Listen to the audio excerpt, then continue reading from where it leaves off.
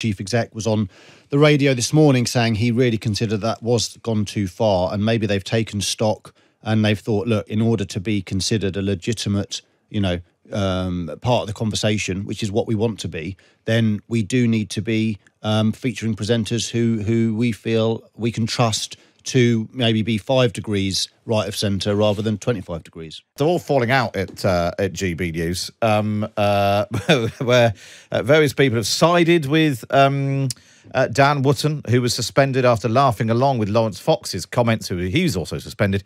And now we've had another one as well. Well, literally sprinting from the Times newsroom with the very latest is Alex Farber, the Times' media correspondent. Where are we, Alex? So where we are now is it appears that Calvin Robinson, one of the other GB News' contributors, has also been suspended by the channel. It's not clear what's behind that just at the moment. Robinson posted a message a couple of days ago in following the remarks in which he seemed to defend the channel. At the same time, he did also stand up for Dan Wootton, and maybe the management had some issues with his position. Well, I think it might have been because he posted a thing this morning saying he wouldn't be appearing on Dan Wootton tonight without Dan Wootton, and then went on to basically attack the careerist, ambitious ones who are currently gunning for his job. These people are worse than the woke mob. There's all people at Times, GB News, because these vultures are giving the mob ammunition and essentially escalating the channel's demise. GB News is more than a job. It's certainly more than a chance to be on the telly. It's a mission. Our bosses are scared, afraid of Ofcom, afraid of the woke mob, and afraid they're going to run out of money unless they manage to sort this advertising problem out. Standing up for Dan is standing up for the very idea of GB News. If he falls, we all fall. We're about to see if people really care about the project or they just want a better slot with a bigger team and better pay. And then he followed that up shortly afterwards with, I've been suspended from GB News. Yeah.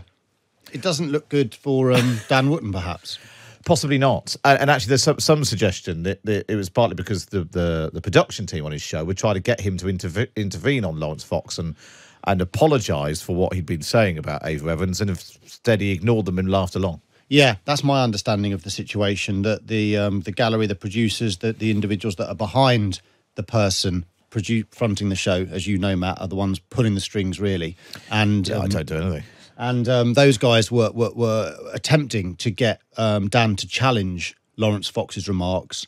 There was an attempt from them, my understanding is, for them to get him to apologise for them subsequently. And it seems that those calls were ignored effectively. Yeah. So where does this go? Because it's interesting that the GB News sort of built its initial success, if you like, on the slightly more excitable evening output, whether it's Nigel Farage or they had Mark Stein, but he left under a cloud as well after being investigated by Ofcom.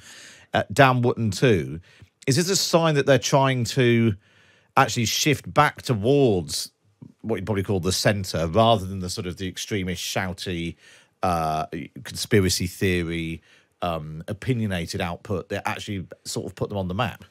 It may well be. It may well be that they think that, these comments from Fox, which Angelo, the chief exec, was on the radio this morning saying he really considered that was gone too far, and maybe they've taken stock and they've thought, look, in order to be considered a legitimate, part of the conversation, which is what we want to be, then we do need to be featuring presenters who we feel we can trust to maybe be 5 degrees right of centre rather than 25 degrees.